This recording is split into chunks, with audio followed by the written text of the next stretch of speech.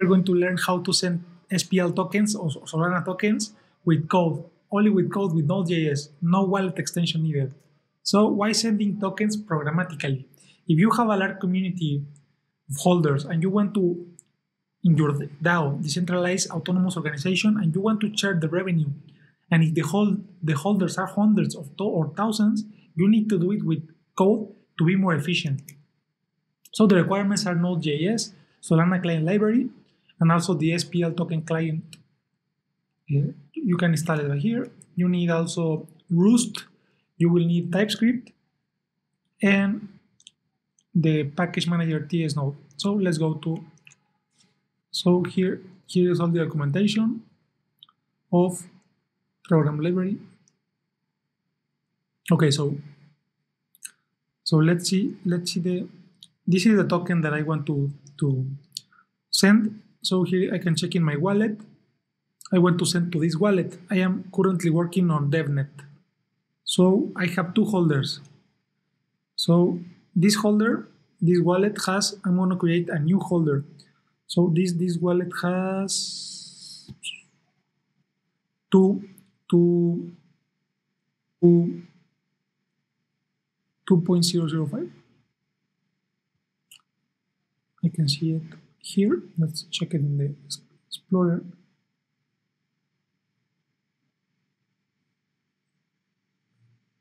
So in total, we have 123 tokens. Here we can see a transaction.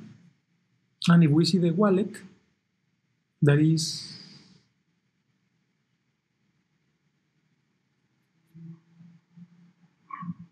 nine. Copy here. Copy, and we can search in the block explorer.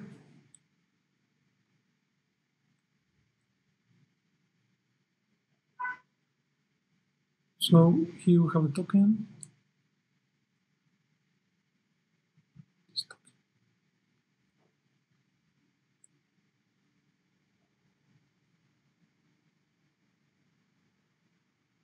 Okay, here, this token has two, and if we want to check how much I have in my current wallet, so we run this SPL-token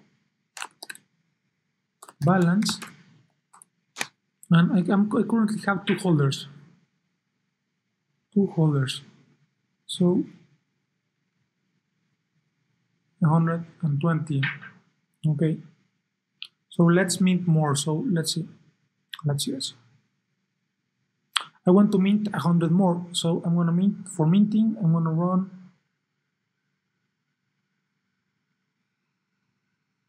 SPL-token mint the token address, and I'm going to mint 100. I'm going to mint 100.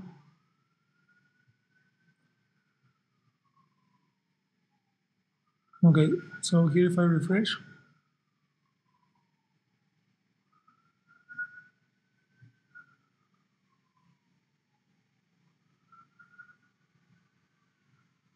now I have 223. Okay, so here's my code. So let's, for example, in a moment I'm going to explain it. I just want to show you this working. So let's for example say I wanna send 3 tokens.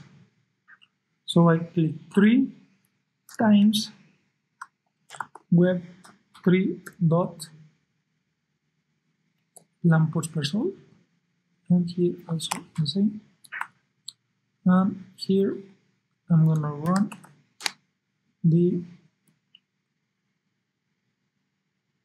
ts-node to run this TypeScript, and I'm gonna send index 6. So if I run this code, I'm gonna receive 3 tokens more. So I currently have 2. Now I'm gonna have 5 in my wallet. So we're gonna check it. I'm gonna share this code with you so anyone can have it.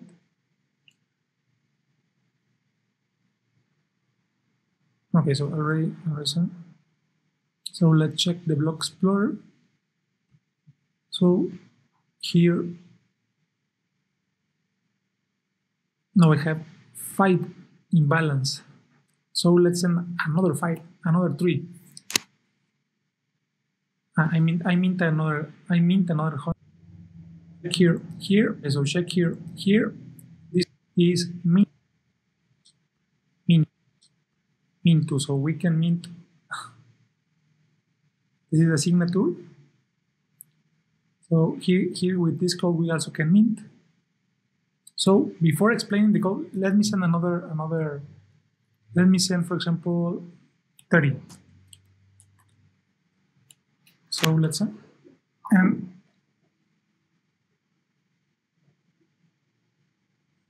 okay, so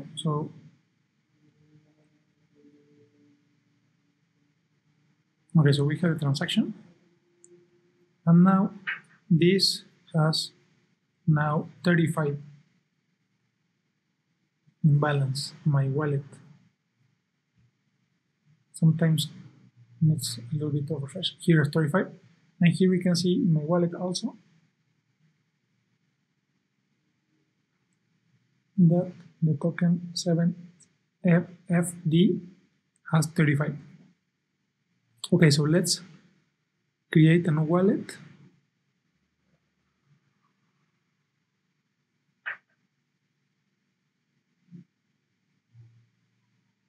So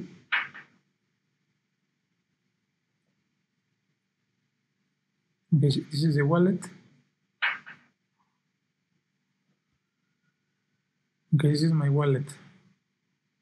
So let's copy, and let me explain you the code. Okay, so we need to require the Solana Web3.js, so you need to install it. Here is my package JSON. These are my dependencies. I'm gonna put all this code in the description. Project Serum, buffer, SPL, Web3.js.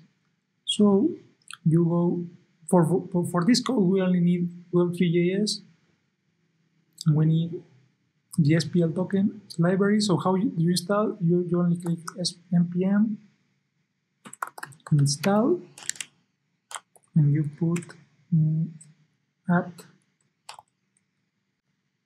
Solana dash web3.js, and you save it on the package manager. But I'm gonna cancel that because I already have installed it. Then you need to write an async function. You connect to the webnet. Here you put your wallet. The wallet, you connect to a previously created wallet. This wallet I created in the terminal, so I'm going to create a tutorial on how to create a wallet. So with this wallet, I mint the token. So this wallet, my keeper, I referred from secret key, from this secret key. This secret key never sent to no one. Your project is compromised. Then the from wallet is your keeper, okay? So the wallet to send is, let's put the wallet we just created. So the destination public key, you need to, with Web3, you need to invoke the public key to create this public key. The destination mint is the mint of the token we're going to send. This is the address of the mint. And we created also from public key. This is the same as this. Then get the token account from the wallet. If do not exist, create one. So we create the token account. It associates the token account, the connection from wallet, and from wallet public key is okay. From wallet, these are the arguments for the construction. Then get the account to the Solana address, and if it does not exist, create it. So also from the to wallet, this is from the from wallet. This is from the from wallet. And then from the to wallet, we also create the account because we need accounts to actually the token living. The token lives in, we need a wallet with an account for that specific token. So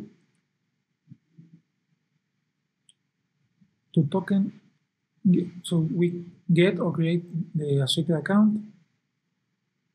And then from the token account we just created, we can, here's an example of how we can mint.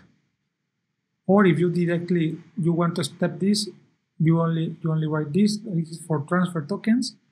So here we want to transfer, for example, 10 tokens. So finally, we run es-no.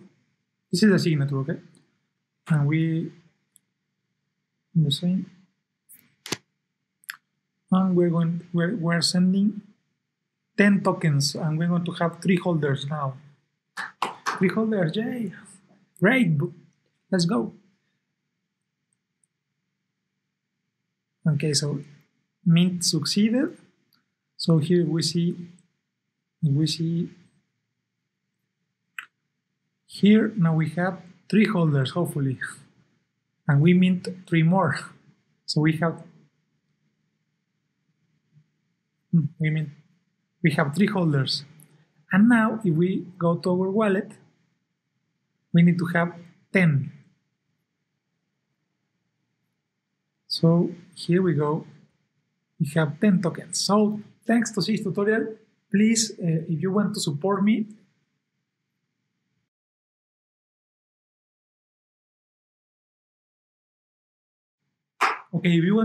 please go to my solsea and check my collections. All my NFTs will power my DAO, my organization. I'm working really hard on it. So please buy one. Now we're very cheap. I'm creating characters. The idea is to create a 2D conceptual art, then the 3D, and then the animating and rigging, so we can be real in a metaverse. So thank you a lot, and tell me in the comments what is your purpose of your DAO. What problem you want to